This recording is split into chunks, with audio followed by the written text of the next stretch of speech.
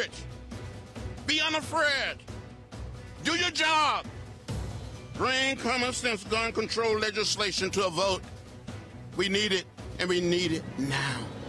After a gunman opened fire on a crowd in Las Vegas, killing 58 people and injuring more than 500 others, Democrats in Congress are again attempting to buck the GOP's inaction on gun control and push through legislation that would ban bump stocks, the accessory that allowed the gunman to fire on that crowd at nearly the rate of a machine gun. On Friday, I spoke to Congressman John Lewis about that and more. Congressman Lewis, thank you so much for joining me.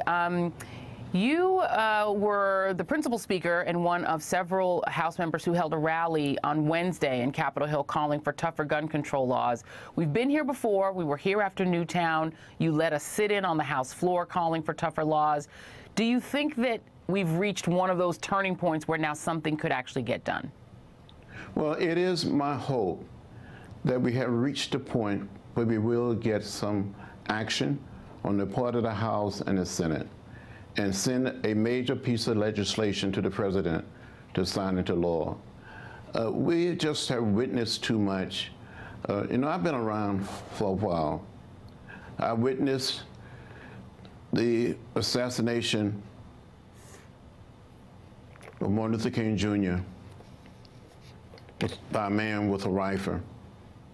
I was in Bobby Kennedy's room at the Ambassador Hotel in Los Angeles.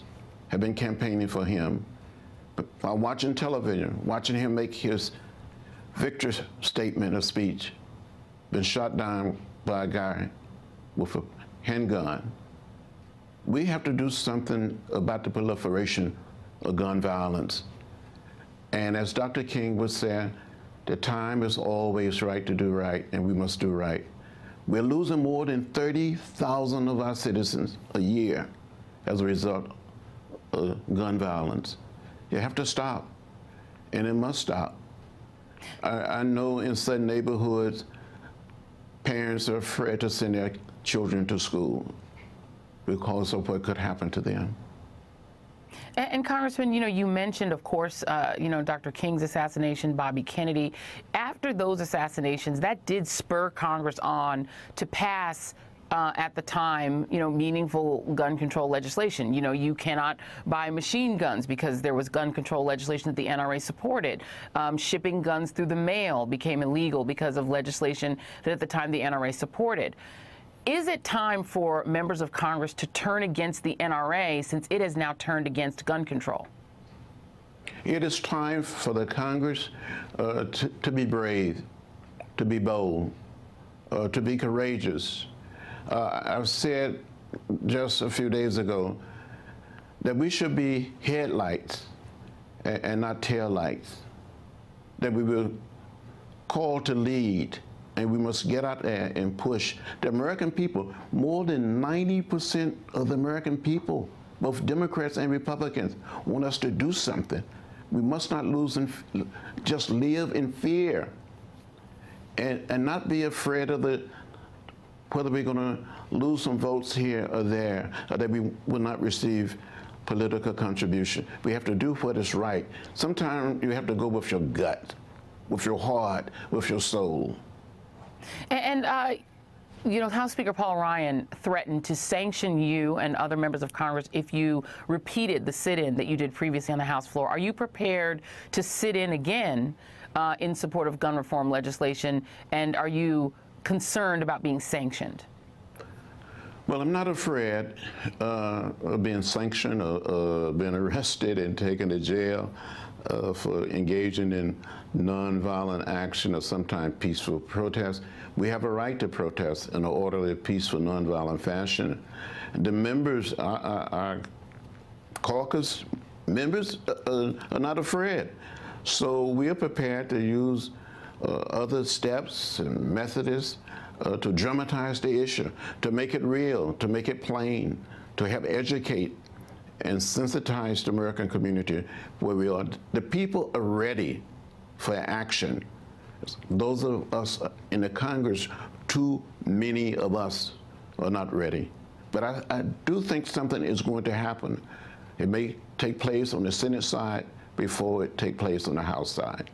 And you mentioned the right to peaceful protest. I feel compelled to ask you about the proliferation of kneeling protests that have gone through the NFL. Colin Kaepernick, of course, started it years ago, and now it has really sort of, spread throughout the National Football League. You had LeBron James chastise the President of the United States for attacking players who choose to kneel. What do you think of the kneeling protests?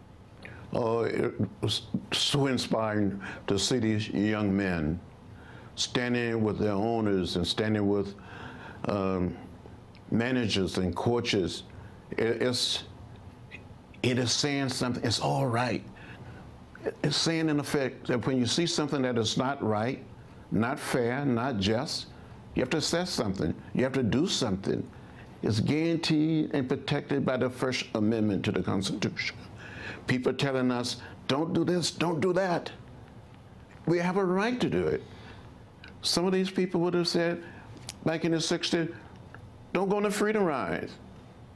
Don't participate in a sit-in at the lunch counter. Don't march on Washington. Don't march from Selma to Montgomery. You have a right to march. It's protected and shielded by the flag. And would a young John Lewis, if you were, among those players, would you kneel at the national anthem? Yeah, if I was on that coach, with that owner, I would kneel with the players. A young John Lewis would kneel. And we may be kneeling in Washington in a few days to come. Maybe on the floor of the House. Maybe in Statuary Hall. Maybe in the Rotunda. Maybe on the steps of the Capitol. I want to ask you one more question, and yourself and Eric Holder, the former Attorney General of the United States, have come together to fight another thing that is, with so much going on, and that is this issue of gerrymandering. Can you tell us a little bit about, your position on gerrymandering? There is a Supreme Court case now being teed up. What are you and the former Attorney General doing, and your thoughts on gerrymandering? Well, I think we got to deal with the whole question of gerrymandering. How the legislative districts and lines are being drawn, not just at the federal level, but also at the state and local levels. We have too many politicians today selecting their voters rather than the voters selecting them. I think it's a good thing to make the political bodies much more democratic. Congressman John Lewis and civil rights legend John Lewis, it's always an honor to talk to you, sir. Thank you very much for your time. Well, thank you. And coming up, my panel weighs in on whether the tragedy in Las Vegas will finally move Congress towards sensible gun legislation. Stay with us. Hey there, I'm Chris Hayes from MSNBC. Thanks for watching MSNBC on YouTube. If you want to keep up to date with the videos we're putting out, you can click subscribe just below me or click over on this list to see lots of other great videos.